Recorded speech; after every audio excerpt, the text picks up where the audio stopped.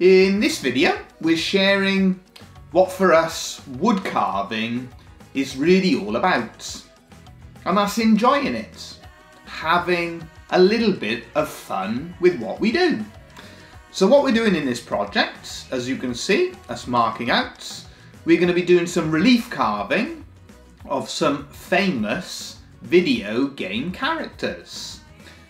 And there we are, that's ultimately for ourselves what wood carving is all about. It's enjoying it.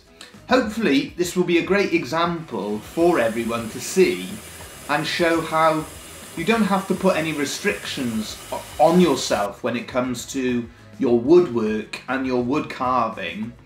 You've got that freedom to make whatever you want and carve the things that you enjoy.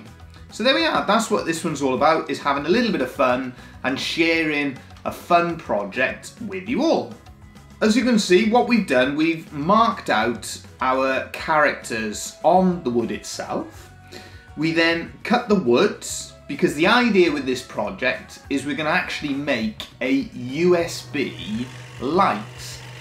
And we're going to use the holes that we cut on our scroll saw. They will serve the purpose of allowing the light to shine through and illuminate to backlight our characters. Once we've finished cutting our woods and drilling our holes for doing our pierce work, we're on to our Hegner Multi-Cut 2S using our Nikwa number 9 blade, and we're cutting out our 3 video game characters.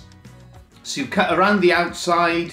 We've also done a few little internal cuts, for instance, taking out the whites of the eyes, and this will allow then the light to shine through. We've decided to use teak in this particular project, and again, that's been chosen because it's one of our favourite timbers to work with. Despite it having a reputation where people say as tough as teak, it's actually a really soft, easy timber for us to work with.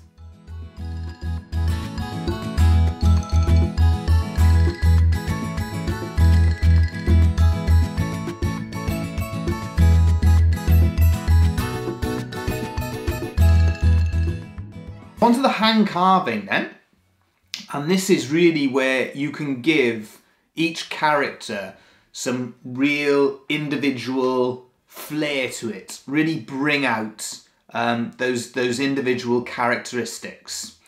And ultimately, when you're doing low relief like this, for anyone who is a beginner and interested in taking on different projects, you've basically got to decide what parts of the carving you're going to push back into the woods, and then also making the decisions on which parts of the carving you're going to bring out. When doing relief carving, the use of a scroll saw is quite helpful because it gives you an outline, which means that you've got a slight advantage on sort of pure relief carving, where you have to carve all of those stop cuts around the outside of your figure. The advantage with the scroll saw is you can get that outline before you even start your hand carving. The carving itself, you want to work when you're starting out with a sympathetic piece of wood, but we also advise staying nice and relaxed and enjoying the process. That's why we do it. That's why we share the projects with everyone, because it's a little bit of fun. So yeah, when it comes to the carving, always remember it's a bit of fun. Stick to those basic fundamentals, try and carve with the grain as much as possible. Cut away from yourself so you reduce the chances of cutting yourself or causing injury.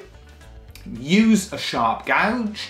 Secure whatever you are working on in a vise. And the most important tip I can give any of you is to enjoy it. That's the idea of this process. That's the idea of us sharing our videos and sharing a project like this one, is to show you how much fun you can have with wood carving.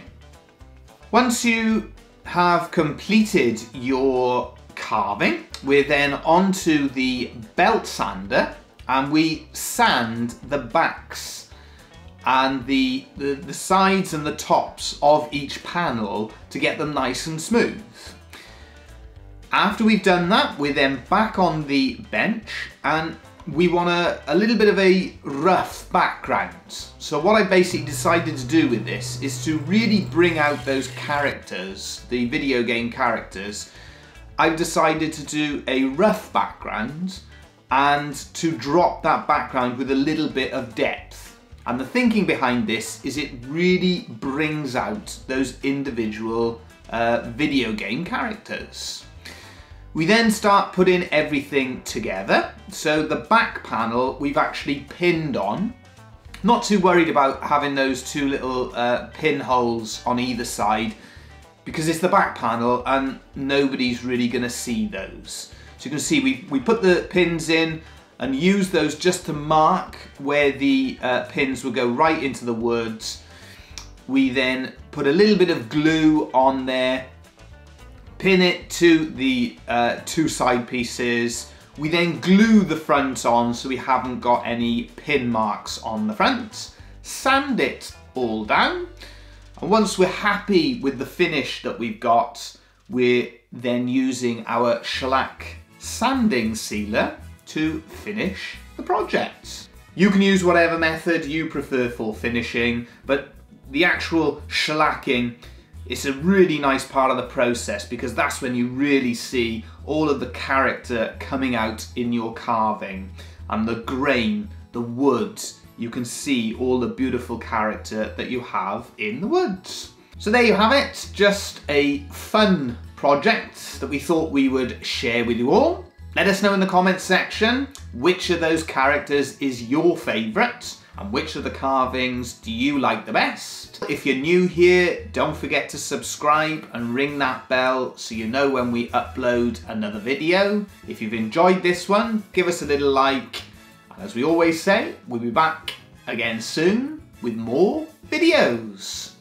Thank you all again for watching.